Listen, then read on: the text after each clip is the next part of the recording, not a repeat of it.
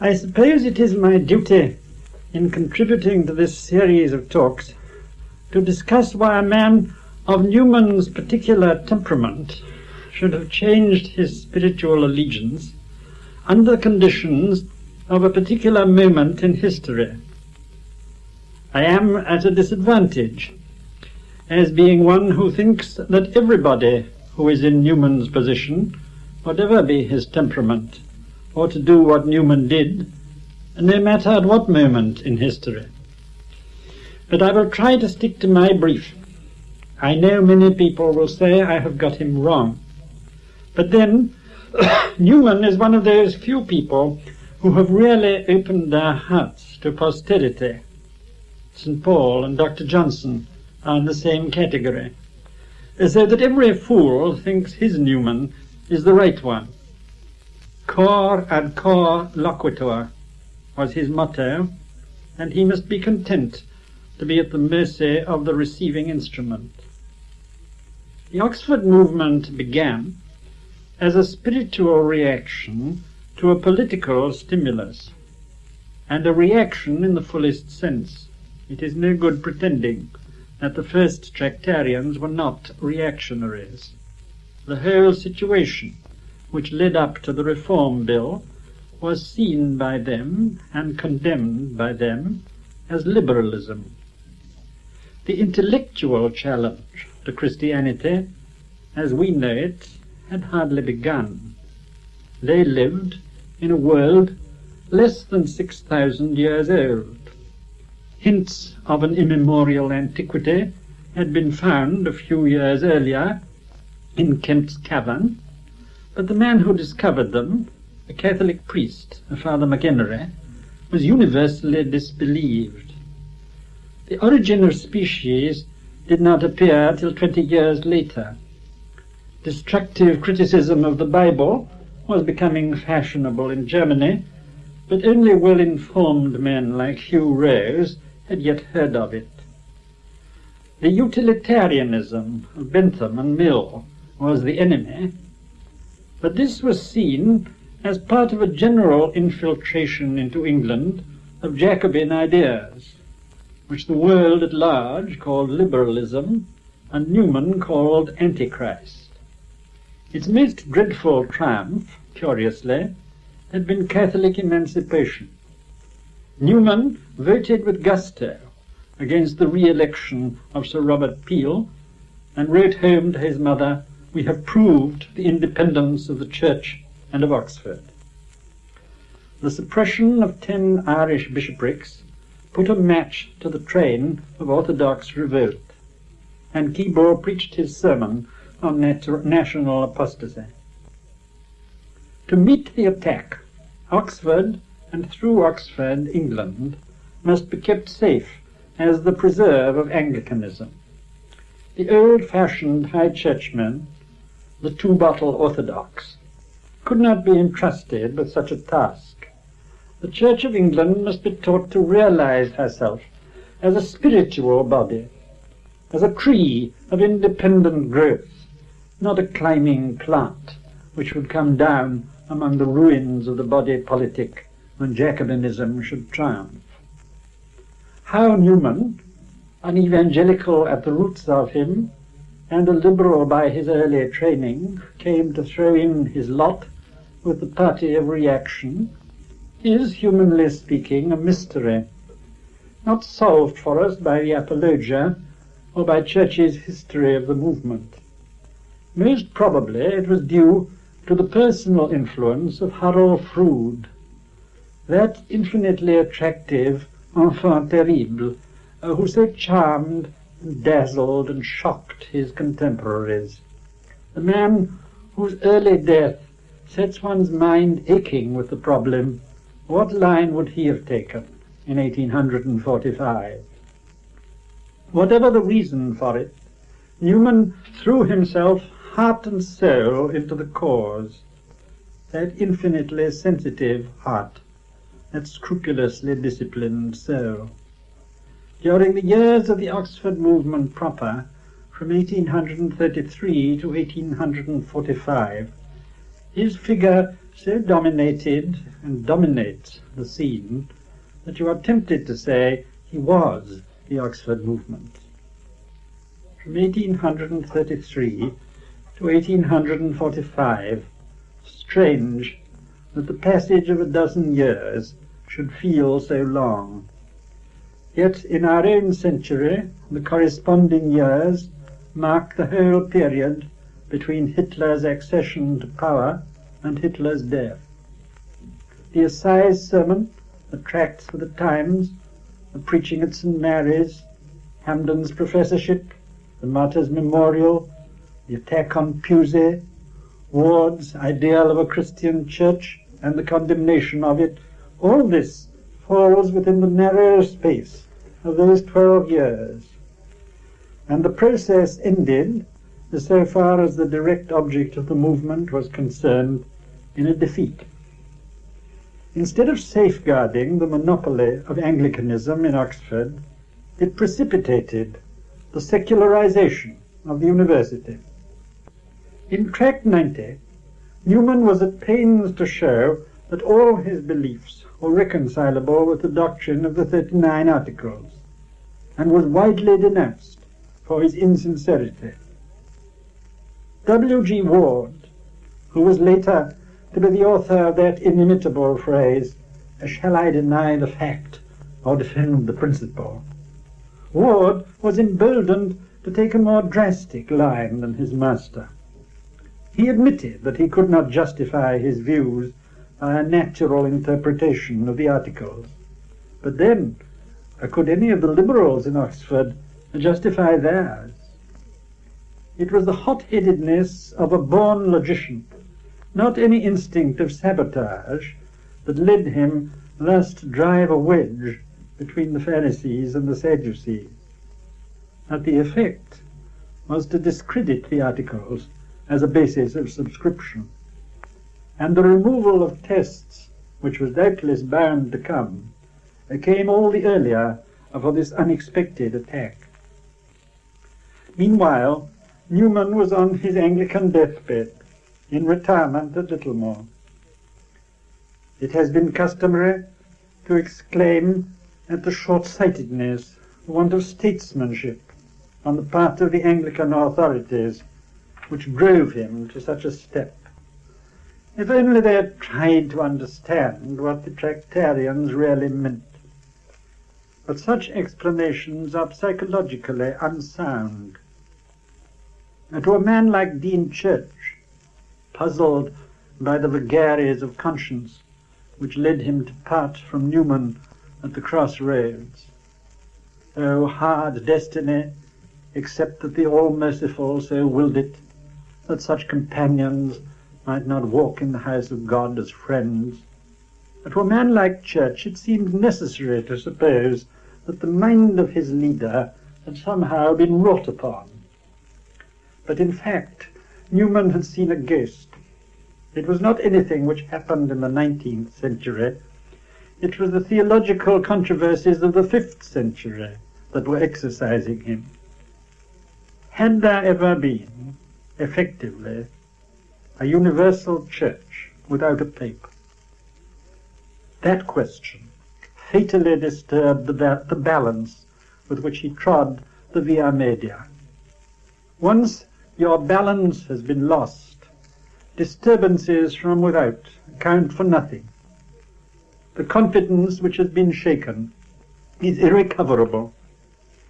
So, a man who is kept awake by indigestion will blame the financial worries which haunt his mind as the cause of his insomnia. But it is a false diagnosis. It can be maintained more plausibly that although Newman may not have been pushed over the line by his opponents, he was nevertheless pulled over it by his friends. It is true that he was always somewhat at the mercy of disciples who thought they saw the way more clearly than he did. Faber and Dalgans before his conversion, Simpson and Acton after it. But in the first place, it is not always a bad thing, at moments of decision, to have others dependent on you. it is sometimes easier to see what is the right course for another person than for yourself. And in the second place, if personal motives beckoned Newman in the direction he took, how much stronger were the personal ties that held him back? No, if ever a deliberate step was taken, it was the step Newman took in 1845. Criticize, if you will, the decision he made, but do not doubt that his whole self went to the making of it. Newman himself has described that older Catholic world into which he graduated as a race that shunned the light. Perhaps all that would have changed as the result of emancipation, even without Newman. But I think that as the result of his conversion, his co-religionists became more alive to the questions that were being agitated in the world around them, the questions with which this series of talks mainly deals. Hitherto, the Catholic body had been sealed off from its surroundings, and the Church itself, as Wilfrid Ward has pointed out, suffered at that moment from an indifference to apologetic. I did not realize the difficulty of putting its message across. In England, at least, Newman sensitized it. We could not go on in happy indifference to what was being said by Darwin, what was being said in essays and reviews. We were braced up beforehand to meet the challenge of modernism, which came with the dawn of the 20th century. Nobody, I imagine, would claim that Newman's personal influence was as great after his conversion as before it.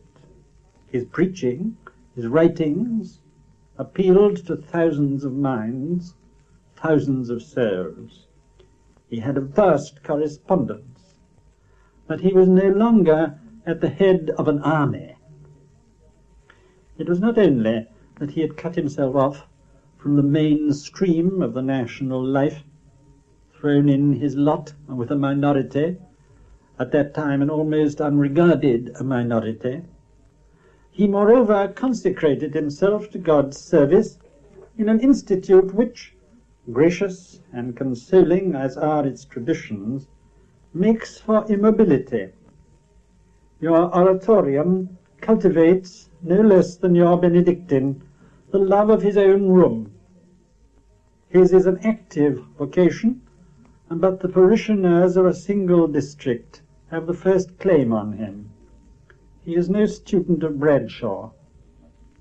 There are, of course, the high spots in Newman's life, the Achille trial, the apologia, the cardinalate. But more and more as it went on, his life was a hidden life. He meant it to be. Naturally, there was a constant agitation among his friends and admirers to bring him out into the limelight. The unfortunate issue of those attempts is notorious. Whether the unimaginative and sometimes unintelligible attitude of his superiors is wholly to blame admits of doubt. It may be doubted, whether a position could have really been found in that age for a priest of those talents to exercise his talents with full advantage. The Irish university scheme, beyond question, was bungled. But if it had been handled perfectly, would it have succeeded? Neither Baines's attempt at Prior Park nor Manning's at Hammersmith encourages the belief. It is arguable that the whole scheme was too ambitious. Translating the Bible would have been a congenial task, but it is no recipe for securing popularity among your co-religionists. No, if there was any scheme that really held out hopes, it was that of sending Newman back to Oxford. What would have happened? What would have happened if Newman and Jowett had faced one another across St. Giles's? If there had been any religious figure in Oxford these last 40 years with a tenth of Newman's influence, we might have some material for guessing. Curiously, his influence belongs to our age rather than to his own. We, who are so apt to throw mud at the portraits of our grandfathers, refrain somehow when it comes to Newman. We do not count him as part of that offensively prosperous world on whose prizes he deliberately turned his back. But that is not all. Among his co-religionists in all the English-speaking countries, I think his fame stands higher today than it did half a century back. He, who so divided Catholic sympathies in his lifetime, unites them now that he is dead. He has become the symbol of a living aspiration. But among the Victorians, he does not fit in. Others of the Oxford converts enjoyed proportionately more réclame. Manning as the typical embodiment of an ecclesiastic, Faber as a born revivalist, Ward in the incredible role of a seminary professor who came in for money. Only Manning, perhaps, achieved national importance. History will at least remember the octogenarian who settled the dock strike of 1889. It is not easy to determine how much of Catholic progress in the 50 years that followed emancipation is due to the conversions, how much to the rise of an Anglo-Irish body as the result of the potato famine. The Irish question itself does not, I think, fall within the scope of this talk. More and more it came to be seen as a racial, not a religious issue. Apart from that, did the Catholic body in England leave much mark on the history of the Victorian age? On its gossip columns, yes. We were in the news all the time, whether it were Lord Bute supplying the title role for Lothair, or the Tichborne family fighting the Tichborne claimant. But when you have drawn up an imposing list of comparatively eminent Victorians who were also Catholics, you have not proved that their influence would have told differently if they had belonged to a different faith. And did Catholicism as such leave its mark on the annals of the day before yesterday? The answer to that question is commonly forgotten, if only because the people concerned are not and were not in the habit of drawing attention to themselves. The really amazing thing those ancestors of ours did was to cover the whole of England with a network of charitable institutions, schools, hospitals, orphanages, rescue homes, and so on, almost entirely staffed by nuns. Whatever else we forget about the Victorians, let us remember the enormous voluntary effort they made to heal the wounds of a laissez-faire civilization.